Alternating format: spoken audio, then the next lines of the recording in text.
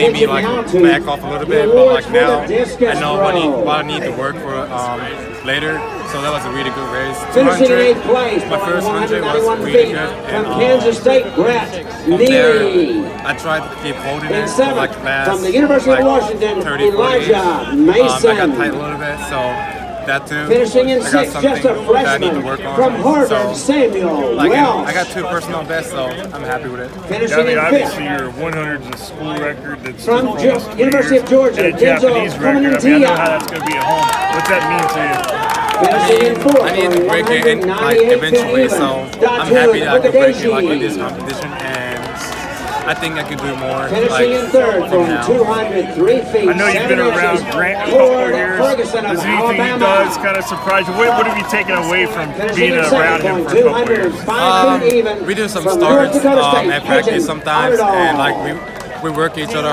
pretty hard.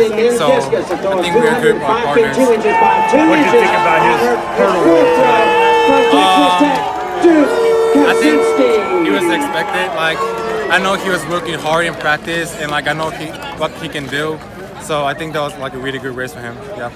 And just what's the biggest thing you're going to take just from this experience onto what you're doing next? I still have my nationals this month, and still have world championship too. So I'll take this back and like work on it, and like hopefully I'll do better at world championship and my nationals. Thanks. What did you think overall about your day? It was a good day. I got 2 PRs and 1 collegiate record, so I'm happy. And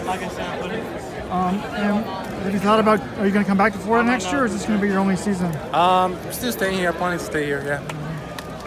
You got a ton of Japanese media over there. Are you going to go talk to them? Yeah, I'll go talk to them later. Yep. All right. Good luck.